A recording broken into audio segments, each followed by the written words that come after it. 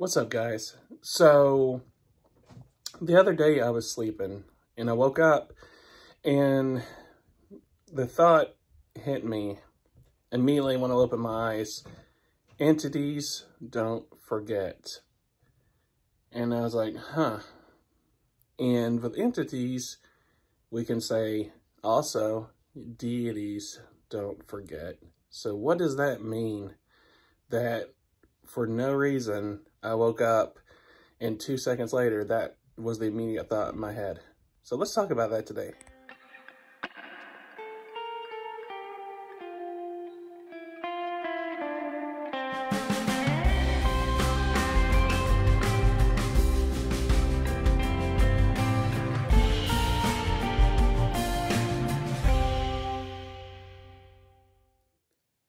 So when I had that thought, it wasn't a menacing thought. It wasn't a violent thought. So it wasn't something that I was afraid of. I was like, you know, when you hear something, entities don't forget, it wasn't entities don't forget or anything like that. It was just a random thought that, but the thing about it is that after watching TV, I wasn't watching Seinfeld, but saying you watch Seinfeld or whatever, that's, you know, hitting an old school 90s style, and you go to bed and you wake up with nothing, not thinking on anything. And the first thing you think when you wake up is entities don't forget. Interesting. So what does that mean? I've been thinking about that for the last few days. So I take it as a positive. What does that mean in a positive? That means that they don't forget. The gods don't forget what you've done. That despite whether you see them as pure light, happiness, and all good, or the more mythological approach view of the deities, the gods don't forget. So that means they don't forget that you gave them offerings.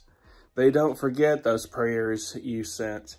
They don't forget how you put your hand on your heart and raise your hands and thank them for the day. They don't forget that. That's why you can not really feel bad about, man, I forgot to do ritual today. I forgot this, or I just couldn't do it today. The gods, the deities, the entities don't forget. So that's the positive. They also don't forget some of the negative things we do as well.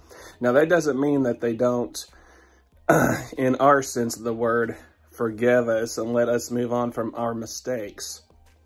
But they don't forget. So just always keep that in mind on the negative side. But on the positive side, you may not have done ritual or something today, but you may have done it and they haven't forgotten that.